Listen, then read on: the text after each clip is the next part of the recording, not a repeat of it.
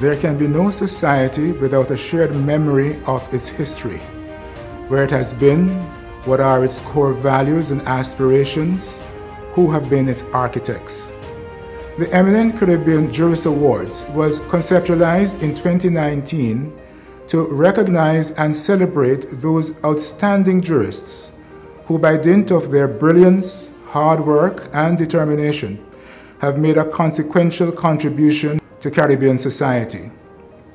The 2021 installation of these awards pays homage to pioneering Caribbean women jurists who have built and are building the Caribbean society through their contributions to legal activism, adjudication, corporate governance, education, politics, and public service. These are women who have shattered glass ceilings and who have blazed an inspirational trail for the younger generation and indeed for all of us to follow.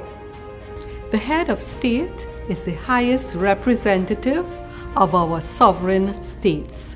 We honor those women who have come to embody and symbolize the unity and integrity of our Caribbean nations at home and abroad. Her Excellency Paula-Mae Weeks is the 6th and current President of the Republic of Trinidad and Tobago. She became the first woman to occupy that role when she assumed office on March 19, 2018. Her roles as prosecutor, defense attorney, criminal judge, and justice of appeal over the course of a 30-year career made her a well-known and highly respected figure by the time of her nomination to the presidency in January 2018. Now, Her Excellency came from a very diverse background in terms of she would have had a lot of experiences at school. She went to a school that promoted all-around learning, not just academics, but otherwise as well. And it was there she developed a lot of languages, among other pursuits. And so she thought that being a linguist would be a good idea. She'd be able to travel, living in a different country. That was the adventurous Paula-Mae Weeks. Well, I have to tell you that I really never had any interest in being an attorney at law. My interest was being a linguist. What I wanted to do was to go and live and work in Martinique. My mother, however, found that that was too much of an airbrained scheme and used her brothers together to show me the wisdom of going to university since I could matriculate. And so I went off there, and not every topic or every subject was of interest to me. In fact, I laugh today when I think that the course I hated most of all in my 3 years at the university was constitutional law. I think God really does have a sense of humor. Her Excellency had a very rich background growing up. She had a very comprehensive education at high school as well as at university. And so when she stepped into the Director of Public Prosecutions, that role, she really took to it. It took her all across the country. And so she began to see not only people's experiences, but also, their struggles. She heard their stories, and she really began to understand the nature of the work. And so then when she further stepped out and became a defense attorney, that's when she really began to understand the full scope of the law. She was now on the other side of the table. And so becoming a judge, it was a very natural fit for her because she was able by then to have a comprehensive view and understanding of the law, of people's experiences, of what it meant to practice and to be a lawyer. But when I went to the DPP's department, even though there was no structure in place, what we had, when I joined, let me say this, the only other woman there was Dana Sitahal. And we were among a group of much older men.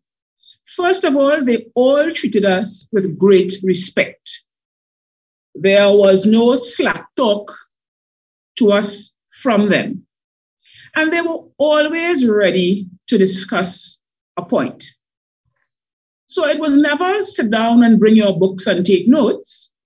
but they will point us to authorities. They would give us examples of their own experiences in certain matters, and we would take it from there. So there was always this provision of guidance, and if you could call it that, disorganized fashion. But it certainly played a great role in giving us ideas and guidance and support, because you often needed that. Sometimes you would come back from court fairly battered, and just to hear, don't worry about it. Tomorrow is another day, you're going to fight again. You know, she's known for not necessarily being someone who likes to be in the public eye. And being a single woman, I think that is something that has always been part of her personality. And she has brought that to office. She's more about the business of the job, getting the job done, what needs to be done at the office, what needs to be done in accordance with her role and functions as outlined by the Constitution. In I think it may have been about 14 or 13, I taught a course for judges in the conduct of a criminal trial for the Eastern Supreme Court. And apart from the judges who worked in those courts, they invited a number of chief justices from various jurisdictions. There I became reacquainted with the Chief Justice of Turks and Caicos. I had met her in 2012 in Uganda at a conference. And she asked me whether I would consider coming to serve on their Court of Appeal. She thought I could come even though I was working as an appellate judge in Trinidad, because there are jurisdictions in the Caribbean where a judge can take vacation and work in another jurisdiction as a judge. So that didn't apply to Trinidad and Tobago, so I told her, well, I can't even consider it. And then when she heard I had retired in 2016, she immediately contacted me again and asked me whether I would. So I said, listen, I have just retired. I don't want to take on another yoke. So when she explained that it was only 3 weeks at a time for a maximum of 3 to 4 times a year, I thought, okay, that's very doable. I retired 7 years before the mandatory retirement age. And so I never intended to sit in a rocking chair. I just did not want to have a full-time job in a judiciary anymore. And so it was not difficult at all to say yes to the Turks and Caicos position, which I could mix with my consultancy, but still call the shot, so to speak, in respect of how my time would be employed. And one of the unfortunate aspects of our history is that oftentimes it's not collected and it's just left uncollected, unsaid, unwritten. And so I think it's a really good thing that this information has been collated into one spot. So we have the information about the women who would have shaped our present and who continue to inspire young girls in the future as well. Dame Sandra Prunella Mason. On January 8, 2018, Dame Sandra Mason was sworn in as Barbados' 8th Governor General. As a jurist, she reached the zenith of her career in 2008, when she was appointed the first female Justice of Appeal in Barbados. While still in that role, she was elected to serve on the Commonwealth Secretariat Arbitral Tribunal, leaving as president where she was called to higher office. With a profound sense of commitment to public service, Dame Sandra has embraced the enormity of the high office of Governor General, to be the representative of all Barbados and all Barbadians. Our country can be in no doubt about its capacity for self-governance. The time has come to fully leave our colonial past behind. Barbadians want a Barbadian head of state. This is the ultimate statement of confidence in who we are and what we are capable of achieving. Hence, Barbados will take the next logical step towards full sovereignty and become a republic by the time we celebrate our 55th anniversary of independence. Now, recently, I think a week or so ago, Dame Sandra was awarded the honorary degree doctors of law of the University of the West Indies. Dame Sandra is Her Majesty, if you like, Her Majesty's representative in Barbados. Now, we are planning to go the route of republic.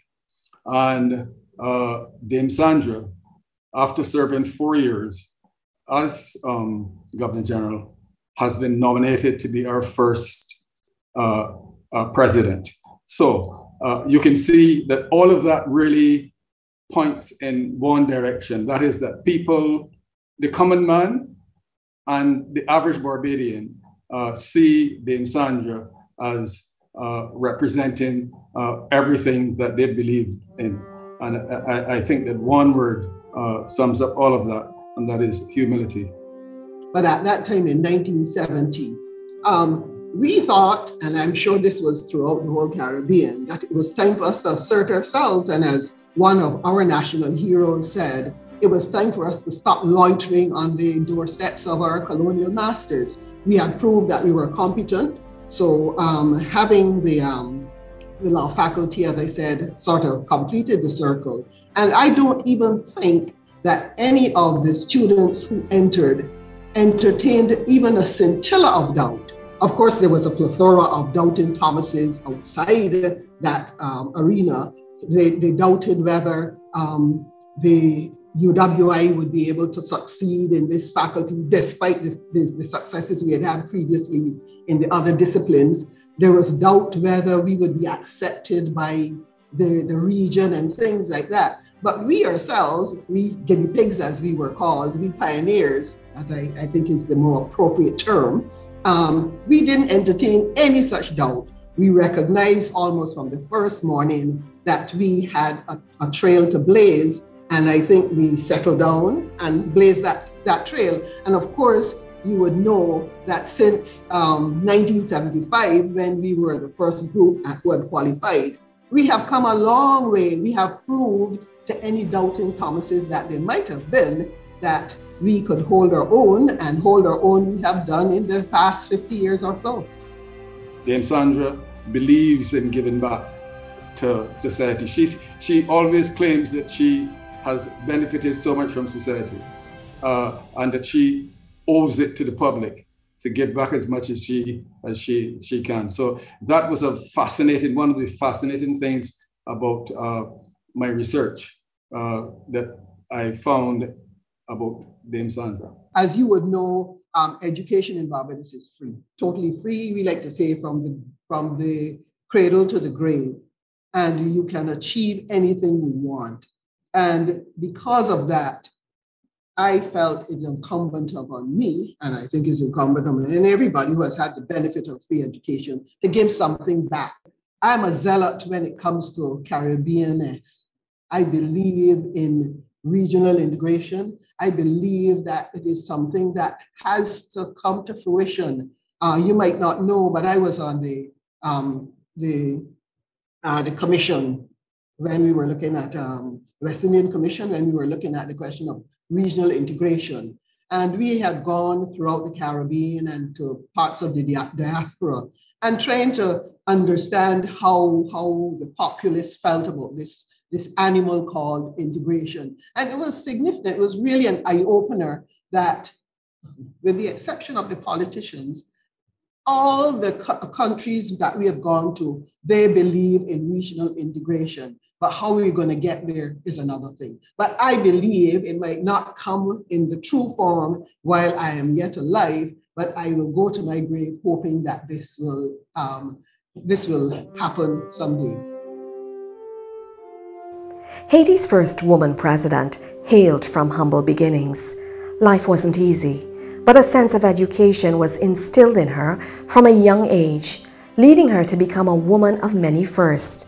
She made a name for herself in the legal profession and became a prolific writer in her field. The first woman justice in the Supreme Court of Haiti was called upon to steer her homeland through the transition from dictatorship to democracy, and she accepted the job in the name of Haitian women. You know, in order to get a sense of who Ertha-Pascal Trouillot is, you have to put her in the context of Haiti and Haitian society and Haitian politics. Haiti is, in the Caribbean, we are very male dominated in terms of our politics, right?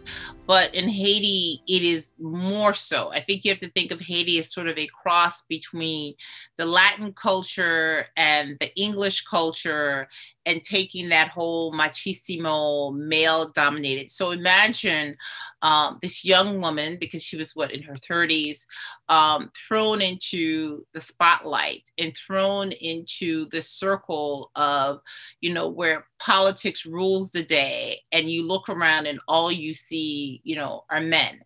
And I often say that, Haitian men, they value strong women, but they don't necessarily want them in their kitchens or their bedrooms, and they certainly don't want them in the palace.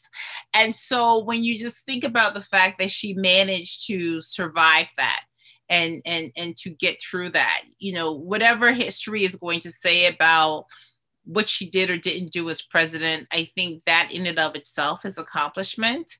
But what I found is somebody who's very humble, someone who, again, felt that there was a calling. She did it out of a sense of duty for her country.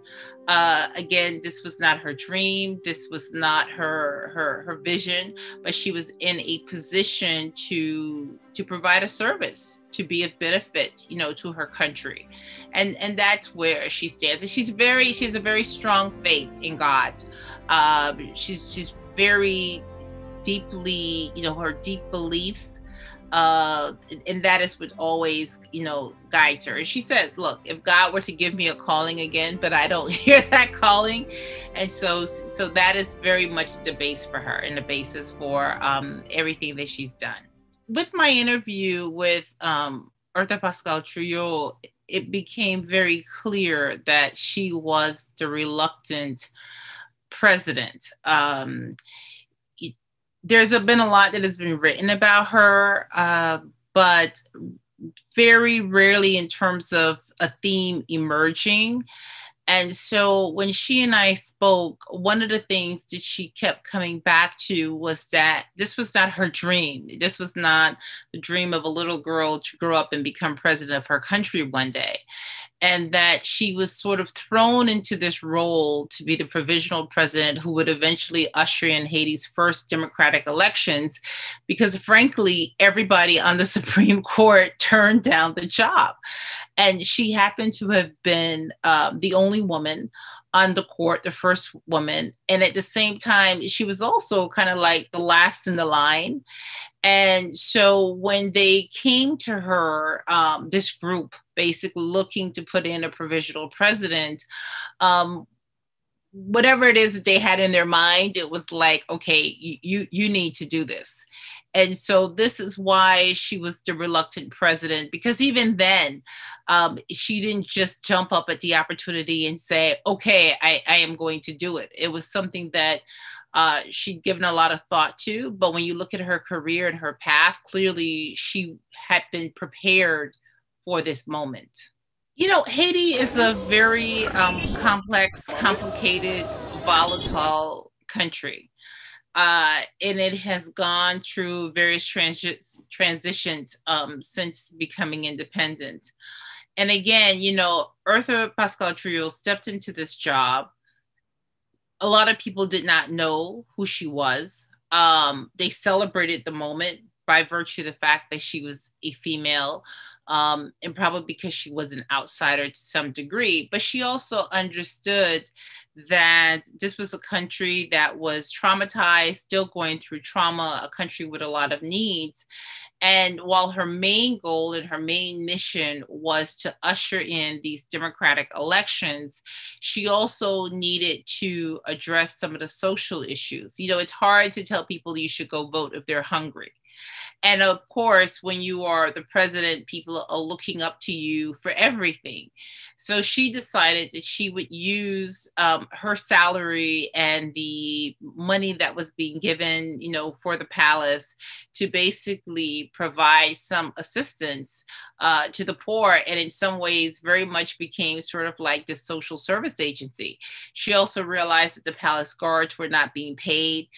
She also provided funding for that. One can argue that it was to prevent a coup against her, of course, by keeping them, by trying to keep them happy. But I think that it was also a way to sort of pacify a population. And again, she wasn't able to help everybody, but the fact that she just felt the need to. And let me just say this, one of the things that she shared with me was that when she left office, she was broke.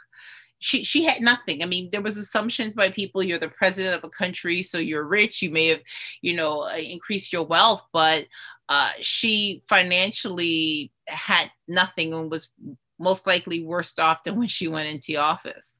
Again, you've been thrown in jail, you've been accused of a crime. You don't really get a thank you. The international community had to step in and sort of rescue you in some sense. She quietly slipped out of Haiti. I remember that when she left, there was a lot of press reports at the time and people trying to figure out exactly, whether she was in Miami or New York. But she had been working on a project before all of this with her late husband, and it was like a bibliography and encyclopedia of who's who in Haiti's history. And so essentially she devoted the last years of her life, she just completed it amid the pandemic, which is this huge several volume encyclopedia. And at the time, there was an interview with her where she was asked whether she would include herself. And she was still president at that time. And she said, no, she would not. She just thought it was too gratuitous and everything. But I think being out of office and seeing a lot that was written about her, some of it was erroneous. She did include herself in this bibliography because she wanted to set the record straight, from her words on who she is and her role in Haiti's history and what she brought to that. So she's an author, she's a writer. I mean, she wrote before she, came into the presidency. She continued to do that. One of the interesting things when I was interviewing her, I said, one of the themes that I keep seeing coming up is you're almost like a feminist. You're this female activist. But she shied away from that. And that's another thing. She sort of shies away from labels or being put into a box. But I think it's also because this is who she is. When you look at the trends in terms of what she wrote about, they were very much about the social construct, the role of women in society, the family in society, and in terms of law. So these are things that were very important to her, and she just encompasses as part of who she is, not necessarily that she's leading a campaign of change.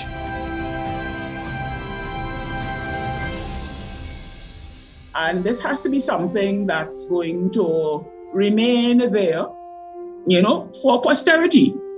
And I felt very happy to be part of that because, we are not known in the Caribbean for documenting our history, our people, our awards even, right? In this very organized way. So that people can look back at it later on, 50 years from now, and see basically who was alive then and what they were doing. And perhaps, I don't know, the hope is that it will bring some degree of pride and inspiration to those who follow. Eminent is a term that I cannot equate to myself. It's not an epithet that I would have used for myself. To be a part of this sort of recording of history is good for me. And I am hoping that, say, my grandchildren in the years to come will say, oh, Grandma did all these things. Perhaps I shall have to outdo her. She's a very private person and she often doesn't give interviews. So the fact that she, agreed to this interview, to agree to be featured in this project was something that she welcomed warmly. And she's very proud of the fact that, you know, she's remembered and what she did in that time, that it's being appreciated. One of the things which has intrigued me is the fact that we have a rich judicial history, a history of jurists of the highest order. But you look for any writings on our jurists, you don't find it. You can go to England, you can go to the US and so on, and you'll find things written. So I agree with you that this work, I think, is of seminal importance.